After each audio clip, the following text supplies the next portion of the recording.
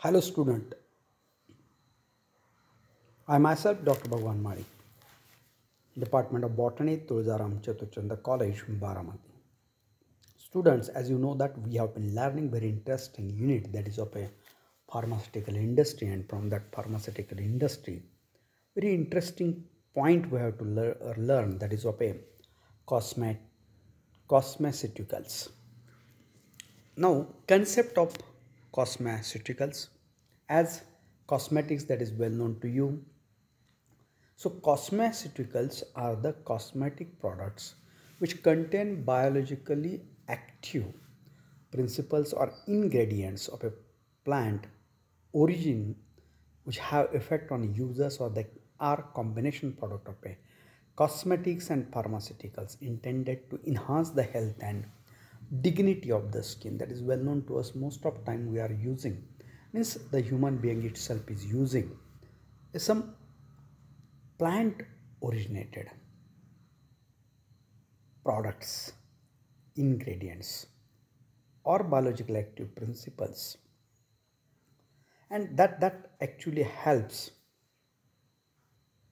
in a both way as a cosmetics and pharmaceuticals, which actually helps to enhance the not only beauty of the skin but also it provides some health to the skin. So such a type of products of plants are known as a cosmeceuticals. Now they differ from the cosmetics. Keep in mind, since the cosmetics are the inert substances which cleans or enhances the appearance of the skin without any therapeutic benefit. So applications of a cosmeceuticals is a one of the therapy. So we know that general cosmetics are being used by the human being. They only actually changes the appearance of the skin, or that is for only for some time itself, or we can say that the for few days only itself, not for long time.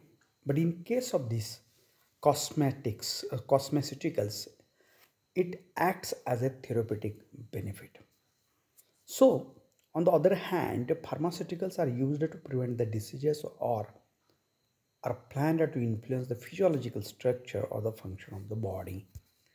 So as already we have learned about the one of the most important use of cosmeceuticals, not that changes the external appearance but internally they are changing the health of the skin.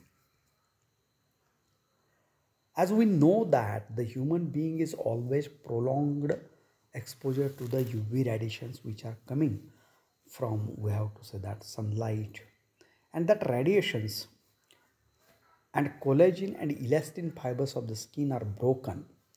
That UV radiations are responsible for the breaking of a collagen and elastin fibers of the skin. And we know that the enzymes which are responsible just to carry out that process is a collagenase and elastase, and the texture of the skin deteriorates, isn't it? When and when the skin of human being is exposed to the for long time to the UV radiation, that UV radiations are responsible for the breaking of a collagen and elastin fibers.